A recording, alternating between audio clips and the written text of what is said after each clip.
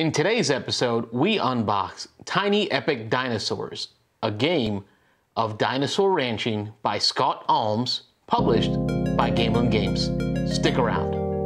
You're listening to the Beans and Dice podcast, a podcast about how we game. Welcome back, folks. Thanks for sticking around. I'm Carlos. We're the Beans and Dice podcast, a podcast about how we game, and today I'm unboxing Tiny Epic Dinosaurs in preparation for our playthrough video of Tiny Epic Dinosaurs.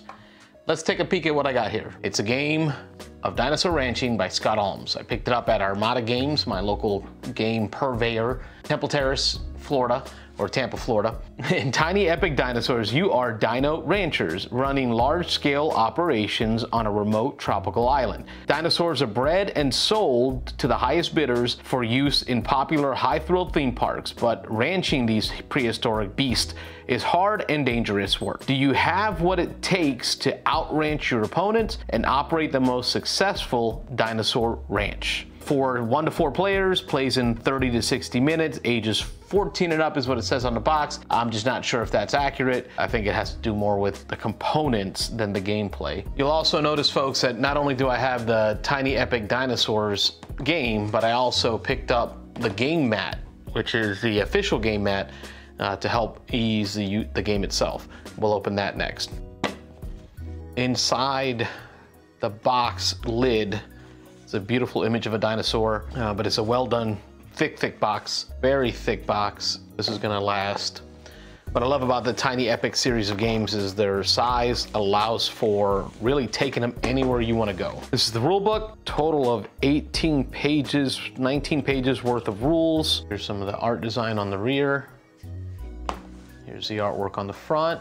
Get into some of the rule book itself. Got your components, prologue, game setup, and it goes into the game overview, how to collect resources, how to assign your ranchers. Wow, a lot of text, but a lot of iconography, retrieving your ranchers, arranging ranchers, feeding your dinos, what to do with escaping dinos, how to breed dinosaurs, research card details, refresh for the next round, end game scoring, which is the most important thing. And then after page 14, it gets into solo play. So I guess the entire rule set is only up to 13 pages. Solo play is encompassed in pages 14 and 15. 16 and 17 are also solo. 18 is solo. So you can see that majority of the rule book is regular, but there's a good chunk for solo play. And then some frequently asked questions. There's a view of the rule book itself. These are mini cards. You can see, I'll show you in the glare, that they are linen finish, good quality cards. I can see that so far. I like that they have a white border, so it prevents that dog-earing of the black borders, where it makes it easy to tell what a card is, because over time they'll wear out. To the front of the cards, you got some contracts with the purple border. Those are private contracts. These are your regular contracts, so just your standard contracts, or public. And I'm not quite sure what these are. Looks like research cards. That's right, these are the research cards. There's the back of the research card. Here's the front. Examples of things you can research, like enclosure upgrades, laboratory upgrades, breeding. Oh, this looks like so much fun. This artwork is gorgeous, is it not? I mean, look at that. It's like fun artwork. Those are your research cards, continued into some dinogenic research. Here's the Dilophosaurus, everyone's favorite. Spitting dinosaurs. Very cool. I'm excited about getting this played. And then finally, you have your rival ranchers for the solo play, the book says. Rival ranchers for solo play. Those are the cards. We have Dino Meeples. Oh, look at that. Pile of dinos. But let's go through some of these. Let's take a peek at these beautiful tiny dinosaurs. Here's what looks like a raptor of some sort. Predator of some sort. It's red too, so it's gotta be. Oh, look at this. The round marker is a I Love Dinos meeple. I Love Dinos coffee mug. We have some like resource tokens. So like little crates, little fences. I'm assuming they're fences. Barriers of what we call them there.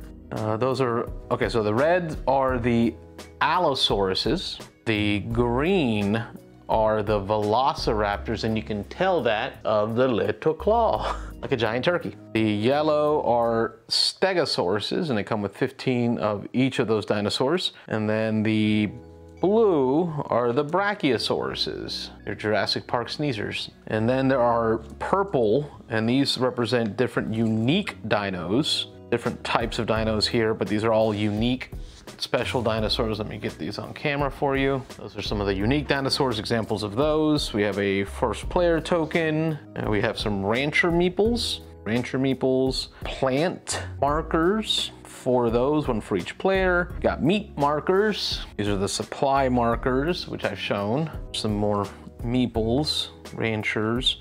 And I believe there are 2 different sizes, almost like a grande meeple and a smaller meeple. Okay, lead ranchers are the big ones, and then these are your regular ranchers, are the small ones. And I think that represents all of the tokens in the game. Here's a die. So you got a 6-sided dice. It's your Wrangler die. These are engraved into the die and then painted. And it wouldn't be a Tiny Epic game without some Tiny Epic size cards. What's still nice is it's still linen finish, good size. We have a round marker, phases, and we have the player board. So these are the ones that are going to be set aside to create the play area, worker placement spots. Got your contracts, and then you get into your ranch. This is where you build your ranch, and you're gonna gain resources based on what's on your ranch. And there's the player boards for the 4 different players with the resource tracker around the perimeter. As always, Tiny Epic Gamelin Games does not leave you wanting for quality. They do a great job of component quality. So that encompasses the base set. Now let's get into the player mat. Something I picked up from Game Nerds, actually. Standard neoprene mat, like a mouse pad mat. Tiny Epic Dinosaurs in the corner. You've got your location for components, research cards, action mats, solo player spots, contracts. This is pretty. Looking forward to getting this one to the table on video for you. So if this is something you enjoyed, if Tiny Epic is something that you want us to do more games of so you can see more gameplay of it, please be sure to like and comment below. Let me know if this is something that you'd like to see more of. Is it a game that you enjoy? What should I be looking at or looking into or thinking about as I get into my first plays of Tiny Epic Dinosaurs? I'm Carlos, Beans and Dice Podcast. Thank you for watching. Thanks for watching the Beans and Dice Podcast. Don't forget to like and subscribe.